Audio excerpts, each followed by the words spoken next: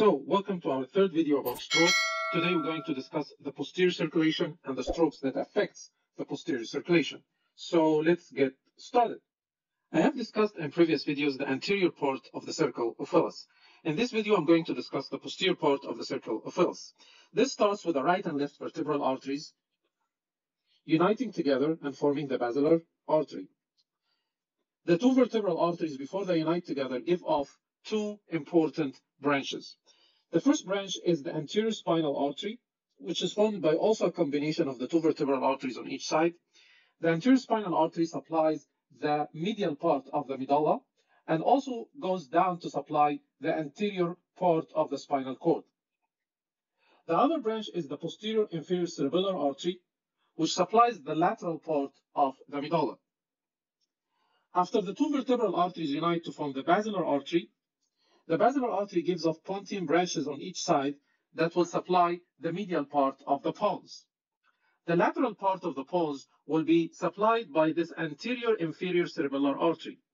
Sometimes for abbreviation, they call the posterior inferior cerebellar artery PICA and the anterior inferior cerebellar artery ICA.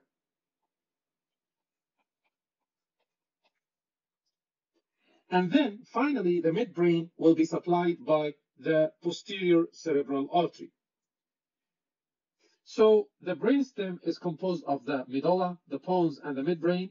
And this is what we're going to discuss today. The cerebellum we will discuss in a separate video. So now briefly, I'm going to discuss the cranial nerves.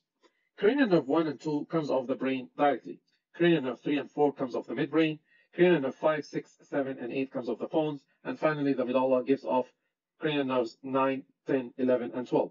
So 2 nerves comes off the brain, 2 nerves comes off the midbrain, 4 nerves comes off the pons, and 4 nerves comes off the medulla oblongata. Cranial nerve 1 is the olfactory nerve, and this nerve is responsible for the sense of smell.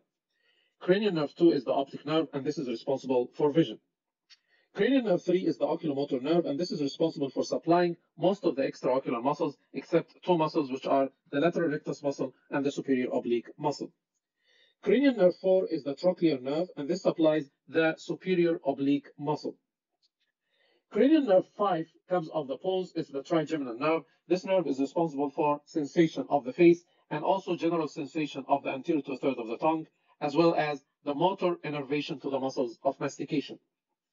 Cranial nerve 6 is the abducens nerve, and this nerve supplies the lateral rectus muscle of the eye, which is responsible for abduction of the eye. The facial nerve is cranial nerve 7. The facial nerve is responsible for supplying muscles of facial expression, as well as taste sensation from the anterior two-thirds of the tongue. The facial nerve also supplies the stapedius muscle, which is responsible for controlling the loud noises. The facial nerve also supplies lacrimation of the eye, salivation through supplying the submandibular and sublingual salivary glands. Cranial nerve 8 is the vestibulocochlear nerve, and this nerve is responsible for hearing and balance. Cranial nerve 9 is the glossopharyngeal nerve. The glossopharyngeal nerve is responsible for general and taste sensation from the posterior third of the tongue. It also supplies one motor muscle, which is the stylopharyngeus muscle. It supplies the carotid body baro and chemoreceptors. It also supplies parasympathetic to the parotid gland for salivation.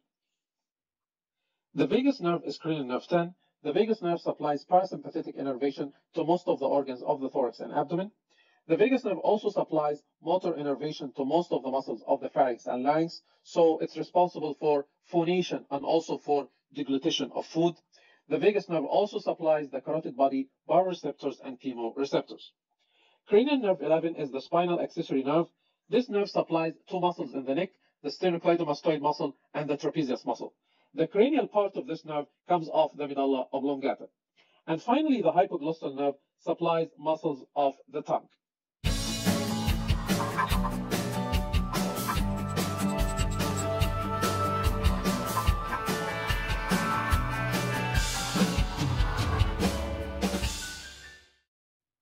There is a simple trick I'd like you to keep in mind when we go through the different types of brainstem strokes. All the numbers that can be multiplied to 12 are as follows. So 2 times 6 equals 12. 3 times 4 equals 12. Very simple. Forget about the 2 because the 2 comes off the brain immediately. So we're left with cranial nerve 3, cranial nerve 4, cranial nerve 6, and cranial nerve 12. All these nerves, their nuclei are located medially in the brainstem. The rest of the cranial nerves, their nuclei are located laterally. This very simple trick will help us to localize the brainstem stroke, as we're going to see later on.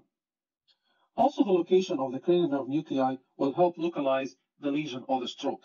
The only exception to this rule is cranial nerve 5, which is the trigeminal nerve, and cranial nerve 8, which is the vestibulocochlear nerve. The nuclei of these two nerves are too big, so they're not really localized to the pons, so we should not use them to localize the stroke to the pons. Other than these two nerves, you can use the rest of the nerves to localize the stroke to a certain brainstem division. This is just a quick review to the blood supply to the brainstem.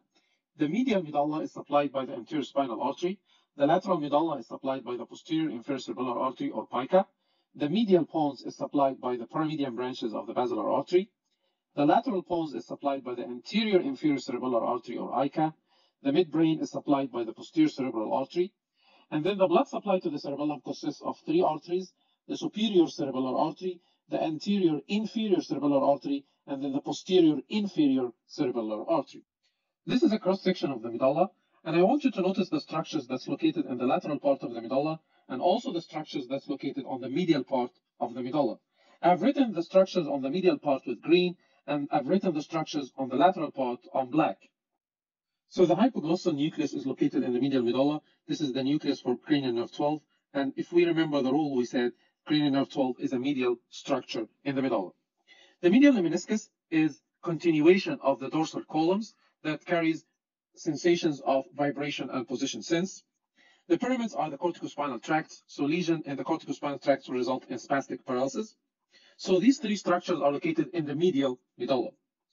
The structures that's located in the lateral medulla includes the inferior vestibular nucleus. This is one of the vestibular nuclei. If there is a lesion there, there will be some sort of disequilibrium. The inferior cerebellar peduncle dysfunction will result in cerebellar dysfunction like ataxia. The spinal trigeminal nucleus is one of the nuclei of trigeminal nerve or cranial nerve 5. This is a huge nucleus that spares most of the brainstem. Lesion in this nucleus will result in loss of pain and temperature sensation from the face. But since this is a big nucleus, we cannot really rely on it when we try to localize the lesion on the brainstem. The lateral spinothalamic tract carries pain and temperature sensation from the contralateral side of the body. And finally, the nucleus ambiguous supplies muscles of the branchial arches of the pharynx and larynx through the glossopharyngeal nerve and the vagus nerve. So cranial nerve 9 and 10. And still, if we remember our rule, so these nerves falls within the lateral part of the medulla.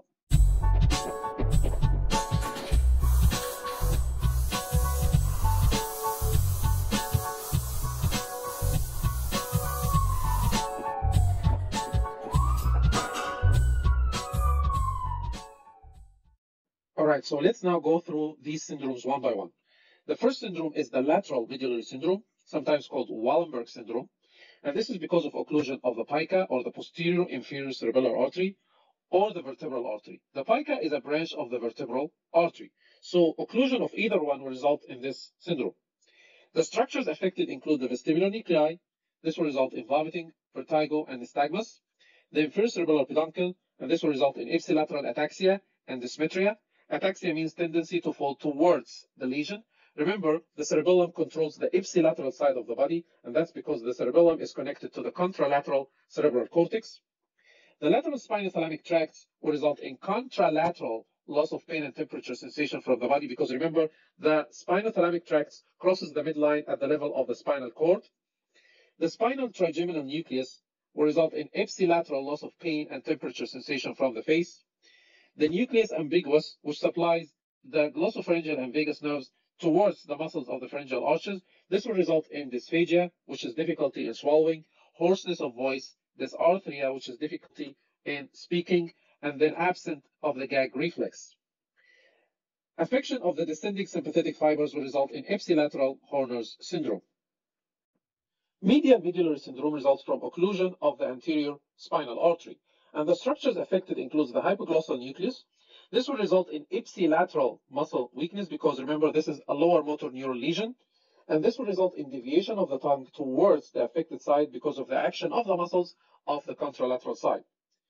Effect on the pyramids will result in contralateral limb weakness, upper and lower, and lesion finally on the medial meniscus will result in contralateral loss of vibration, position sense, and discriminative touch. Now let's talk about the pons. This is a cross-section of the pons showing the structures on the medial pons and the structures on the lateral pons. The structures in the medial pons include the medial longitudinal fasciculus, which is responsible for conjugate eye movements towards the right or towards the left. The abducens nucleus, which is cranial nerve 6, and remember cranial nerve 6, 2 times 6 equals 12, so 6 is medial nerve. This is responsible for controlling the lateral rectus muscle, which causes abduction of the eye. The medial meniscus, which is a continuation of the dorsal column, which carries vibration, position, and discriminative touch. And finally, the corticospinal tract, which is carrying motor fibers to the anterior horn cells of the spinal cord, where there's lesion causing spastic paralysis. On the other hand, structures on the lateral pons includes the vestibulocochlear nuclei, so you would expect problems with hearing and equilibrium. The spinal trigeminal nucleus again, and you would expect problems with pain and temperature sensation of the face on the ipsilateral side of the face. The facial nerve nucleus, remember facial nerve is cranial nerve 7. So this falls within the rule. It's a lateral structure. The middle cerebellar peduncle, so a problem again with the cerebellum. So let's count all of this together. Lateral pontine syndrome is caused by occlusion of the anterior inferior cerebellar artery or ICA, which is a branch of the basilar artery. The structures affected include the facial nucleus and nerve on the ipsilateral side, and this will result in ipsilateral paralysis of the entire face, because remember, the facial nerve supplies muscles of facial expression. This will lead also to loss of taste sensation from the anterior two-thirds of the tongue, loss of lacrimation, loss of salivation, and also loss of the corneal reflex. The spinal trigeminal nucleus, remember, is a big nucleus, is a large nucleus, so we saw it on the medulla, and we also see it here in the pons. So lesion in the spinal trigeminal nucleus will result in ipsilateral loss of pain and temperature sensation from the face. Lesion in the vestibular nuclei will result in nausea, vomiting, vertigo, and nystagmus. Lesion in the cochlear nuclei will result in ipsilateral sensory neural hearing loss. The lateral spinothalamic tract lesion will result in contralateral loss of pain and temperature sensation of the entire body. Lesion in the middle and inferior cerebellar peduncles will result in ipsilateral ataxia. And finally, descending sympathetic fibers lesion will result in ipsilateral Horner's syndrome. A very easy way to localize the lesion here is to focus on the facial nerve problem and the vestibulocochlear nuclei problems, because these nuclei are located on the lateral pons. So if you can recognize these, you can easily localize the lesion to the lateral pons.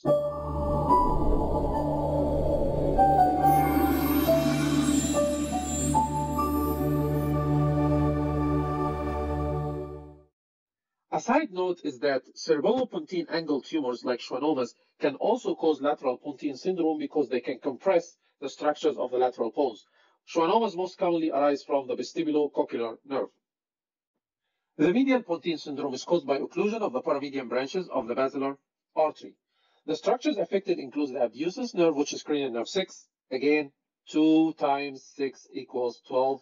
So 6 is a medial nerve. So this will result in paralysis of the lateral rectus muscle, which leads to paralysis of eye abduction. Lesion in the corticospinal tract will result in contralateral hemiplegia of the body. Lesion in the medial meniscus, which is a continuation of the dorsal columns, will result in contralateral loss of proprioception, vibration, and discriminative touch. If the paramedian pontine reticular formation becomes affected, this will result in conjugate eye movements towards the opposite side, or in other words, loss of horizontal gaze towards the side of the lesion.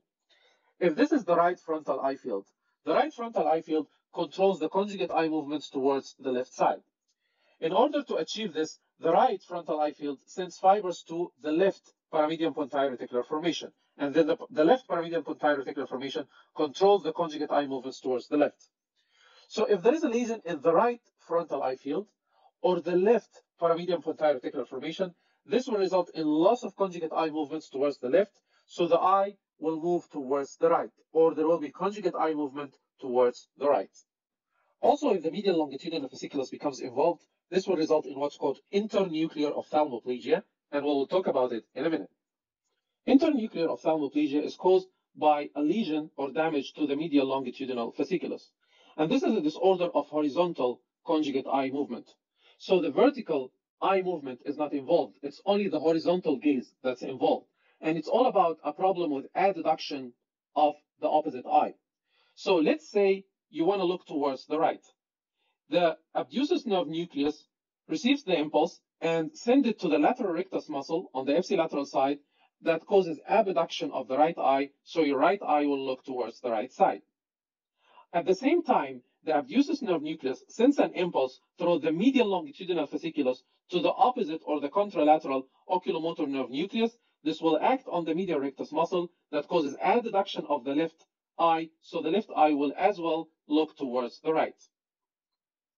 If there is a lesion in the medial longitudinal fasciculus, most specifically here, the left medial longitudinal fasciculus, if there is a lesion here, your left eye will not be able to adduct because it's not receiving that impulse from the contralateral abducens nucleus. If you look at the image on the right side here, let's say this is the right eye, and let's say this is the left eye, and let's say you have a lesion on the right medial longitudinal fasciculus. If you try to look towards the right, there will be no problem, but if you try to look towards the left side, the right eye is not able to adduct because there is a lesion in the right medial longitudinal fasciculus. The right oculomotor nerve nucleus is not receiving impulse through the medial longitudinal fasciculus from the contralateral abducens nerve nucleus. The left eye is still able to abduct, but unfortunately with nystagmus. One very important clinical point is that medial longitudinal fasciculus is a highly myelinated structure. So it's very sensitive to demyelinating disorders like multiple sclerosis. So if you are encountered with a patient with bilateral internuclear ophthalmoplegia, think more of multiple sclerosis. Patients with unilateral internuclear ophthalmoplegia is more likely to have a stroke.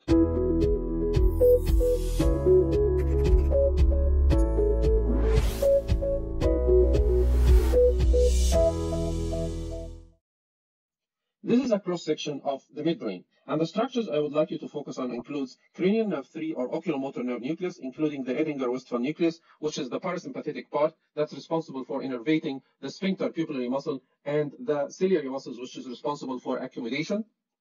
The medial lemniscus. The red nucleus is a structure involved in the motor coordination of the upper limbs. The medial longitudinal fasciculus. And finally, the pyramidal tracts, which is the corticospinal tract, and the corticopontine tracts, which is part of the corticobulbar tracts. This whole structure here is called the cerebral peduncles. There are two syndromes that can affect the midbrain. The first is called Benedict syndrome, and the second is called Weber syndrome.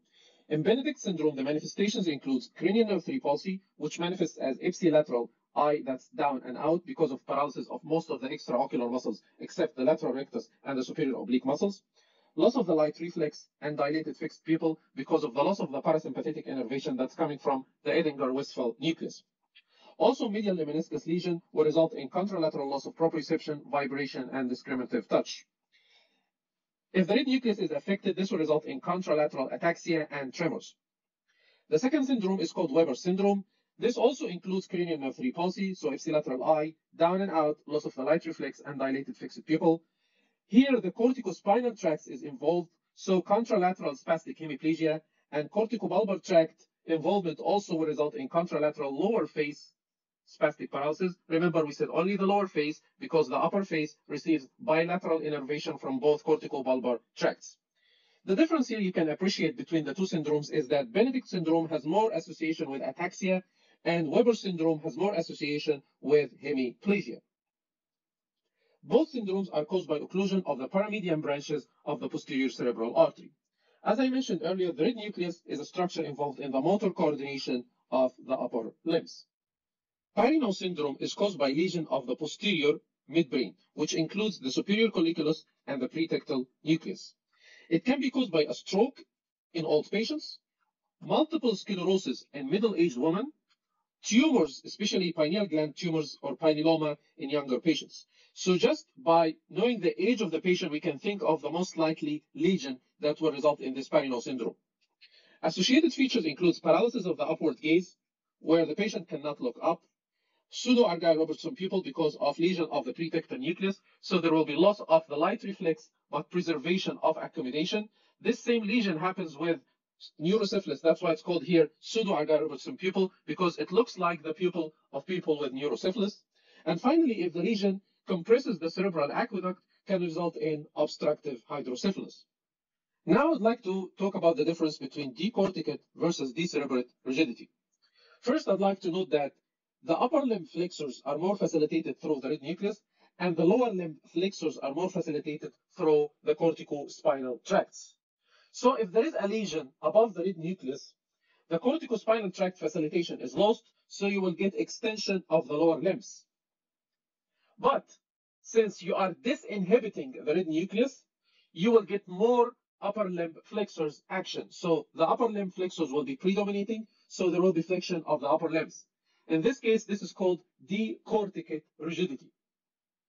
On the other hand, if the lesion is below the red nucleus or at the level of the red nucleus, then you're losing both facilitators, the red nucleus and the corticospinal tracts, so you'll get extension of both the upper limbs and the lower limbs. So in decerebrate rigidity, both the upper and lower limbs are extended. That's because you lost the red nucleus and you lost the corticospinal tracts. So the lesion is at or below the red nucleus. So that means inhibition of the red nucleus. This implies more severe brain damage and more severe prognosis. So this is common more with pontine strokes. On the other hand, in decorticate rigidity, the upper limbs are flexed while the lower limbs are extended. This is because the lesion is above the red nucleus, so there will be disinhibition of the red nucleus. The robospinal tract facilitates flexors of the upper limbs. And as I said, the corticospinal tract facilitates the lower limb flexors and is lost in both lesions. I used to remember this by decorticate means cortex. So corticospinal tract only is affected. And decerebrate is both.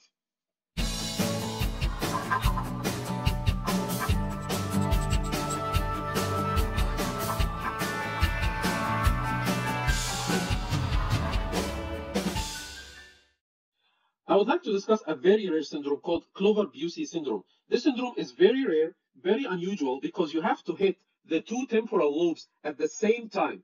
That's why it's very rare. So it's a bilateral lesion of the amygdala, which is present in the temporal lobes.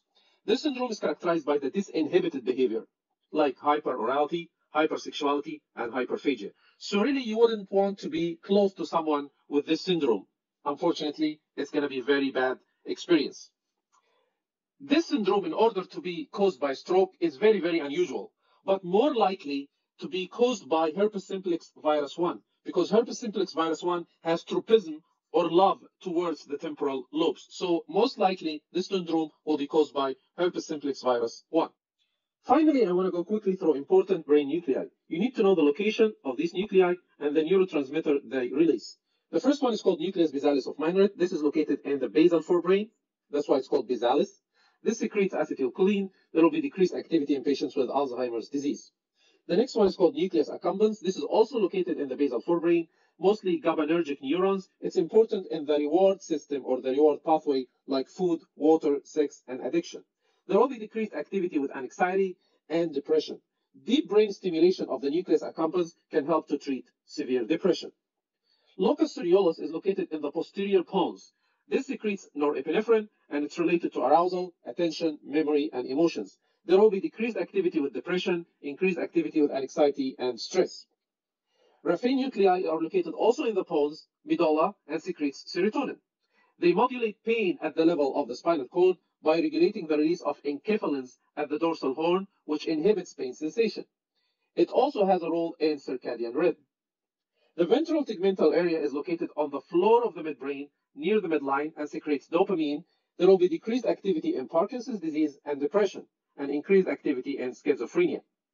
Substantia nigra is located in the midbrain, secretes dopamine in the nigrostriatal pathway, and will be decreased activity in Parkinson's disease.